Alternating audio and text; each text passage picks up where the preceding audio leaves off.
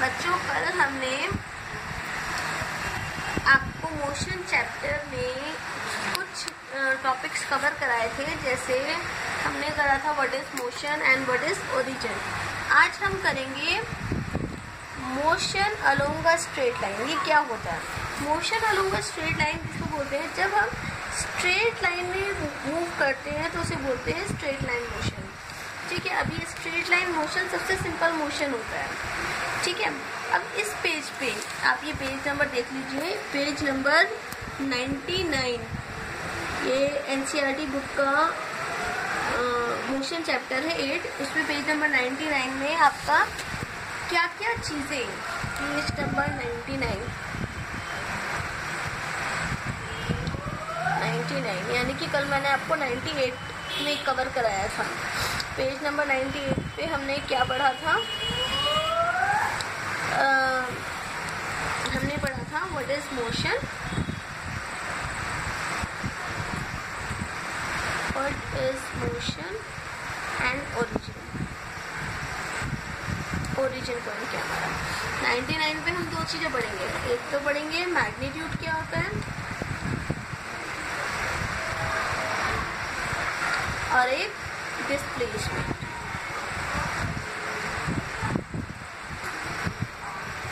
पहले मैं आपको मैग्नीट्यूड समझा देती हूँ। मैग्नीट्यूड क्या होता है? मैग्नीट्यूड के लिए आपको समझना पड़ेगा, जैसे मैं क्या बता सकती हूँ।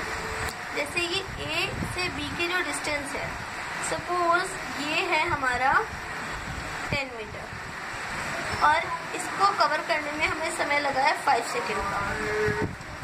ठीक है, तो हमें स्पीड निकालने का फॉर्मूला क्या होता है हमारा? हमारा डिस्टेंस कितना है? 10 मीटर अपॉन में 5 सेकेंड। ठीक है, तो हम इसको कर देंगे 5 to the 10। तो यहाँ पे हमारी जो स्पीड निकल के आएगी वो 2 मीटर पर सेकेंड है। ठीक है, तो अब आप इसमें ध्यान से देखिए, मैंने यहाँ पे जो मैग्नीट्यूड बताया है उसके लिए मैंने यहाँ पे कुछ नंबर्स स्पेसिफाई किए हैं, 10, 5, 2। जब हम किसी क्वांटिटी को सिर्फ और सिर्फ नंबर्स में बताते हैं तो उसका मैग्नीट्यूड बोलते हैं, जब हम न्यूमेरिकल वैल्यूज को शो करते हैं। अब हम पढ़ते हैं डिस्प्लेसमेंट क्या होता है। अब मैं आपको बताती हूँ डिस्प्लेसमेंट। देखो डिस्प्लेसमेंट क्या होता है।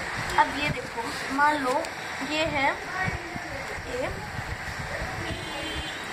बी, सी, देन डी। ठीक है, यहाँ हमारा 10 मीटर, 5 मीटर एंड 6 मीटर। ठीक है, अब ये देखो, अब यहाँ पे कोई लड़का खड़ा है।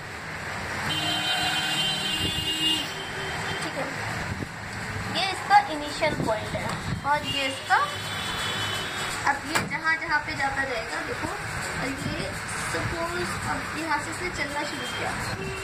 पहले ये यहाँ से यहाँ गया, यहाँ से यहाँ, यहाँ से यहाँ, तो उसने टोटल कितना डिस्टेंस कवर किया है? 10, 5, 15 प्लस 6 यानी 20 मीटर, 21 मीटर। ठीक है, और यहाँ आके वो स्टॉप हो गया। अब ये देखो, इस बॉय को हम नाम दे देते हैं कप्पू ने ए से लेके बी पे गया, बी से सी, सी से डी, और जो टोटल डिस्टेंस उसने कवर किया है वो है 21 मीटर। तो अब कप्पू, अब मैं आपको बताती हूँ, ये तो हमने बताया डिस्टेंस। डिस्प्लेसमेंट क्या होता है? डिस्प्लेसमेंट उसको कहते हैं कि जो इनिशियल पॉइंट से फाइनल पॉइंट के बीच की जो दूरी होती है उसको डिस्प्लेसमेंट कहा जाता है। जैसे उसे यहाँ से निकला, अब क्योंकि उसको डिस्प्लेसमेंट, उसको वापस जो ओरिजिन पॉइंट पर अपने पहुँचना है इनिशियल पॉइंट पर, उसके और उसके बीच की दूरी कितनी है? यहाँ से वापस डिस्प्लेसमेंट काउंट करते हैं, 6, 5 एंड 10, टोटली कितना? 21। यानी कि उसने डिस्टेंस भी 21 किलोमीटर कवर किया है और डिस्टेंस भी 21 हो गया, क्योंकि उसको वापस तो इतनी ही दूर आना है ना इनिशियल पॉइंट पे। तो यानी कि यहाँ पे हमारा डिस्टेंस कितना है 21 किलोमीटर, और डिस्प्लेसमेंट कितना है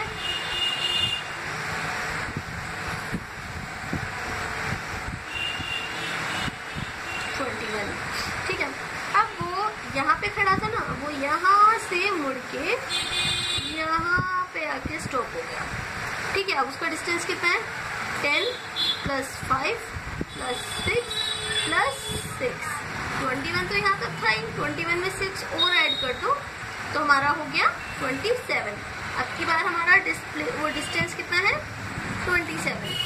पर अब फाइनल पॉइंट जो D था वो चेंज होके फाइनल पॉइंट C बन गया, क्योंकि उसको इनिशियल पॉइंट पे आने से, इनिशियल पॉइंट पर वापस आने से जो दूरी है वो घट गई है, इसीलिए फाइनल पॉइंट अब F हो गया, वो C हो गया। ठीक है, तो अब डिस्प्लेसमेंट काउंट करते हैं। डिस्प्लेसमेंट कितना है 10 एंड ये 5, 50। तो डिस्प्लेसमेंट हमारा कितना हो गया 50।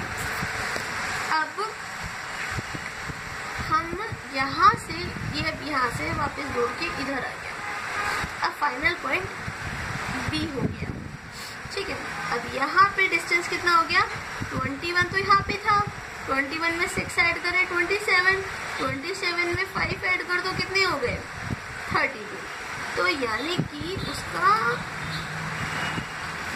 जो डिस्टेंस है वो 32 हो गया, पर अब डिस्प्लेसमेंट कितना रह गया ओनली 10।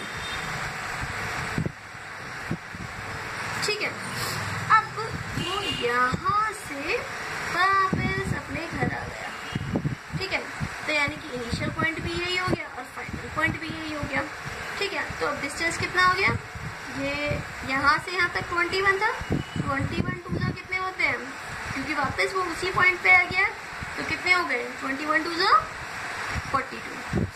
तो डिस्टेंस तो हमारा 42 हो गया, पर डिस्प्लेसमेंट, अब डिस्प्लेसमेंट क्या हो गया, डिस्प्लेसमेंट तो खत्म हो गया, यानी कि 0 हो गया। तो डिस्प्लेसमेंट हो गया हमारा 0। तो इस तरीके से हमने देखा कि हमने कितनी सिचुएशन देखी, यहाँ तो जो डिस्टेंस और डिस्प्लेसमेंट है वो इक्वल है, और इन दो सिचुएशन में डिस्टेंस बड़ा है और डिस्प्लेसमेंट छोटा है, और यहाँ पे डिस्टेंस छोटा हो गया या वो 0 हो गया। ठीक है, तो डिस्प्लेसमेंट इक्वल हो सकता है, छोटा हो सकता है, 0 हो सकता है, पर डिस्प्लेसमेंट कभी भी बड़ा नहीं हो सकता। ठीक है, तो हमें डिस्प्लेसमेंट के बारे में हमें 3 बातें पता चली। डिस्प्लेसमेंट इक्वल हो सकता है, छोटा हो सकता है, डिस्प्लेसमेंट 0 हो सकता है। डिस्प्लेसमेंट को हम कैसे डिफाइन कर सकते हैं, डिस्प्लेसमेंट को हम लिख सकते हैं शॉर्टेस्ट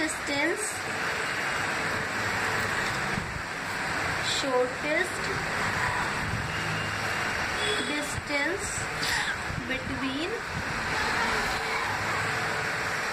इनिशियल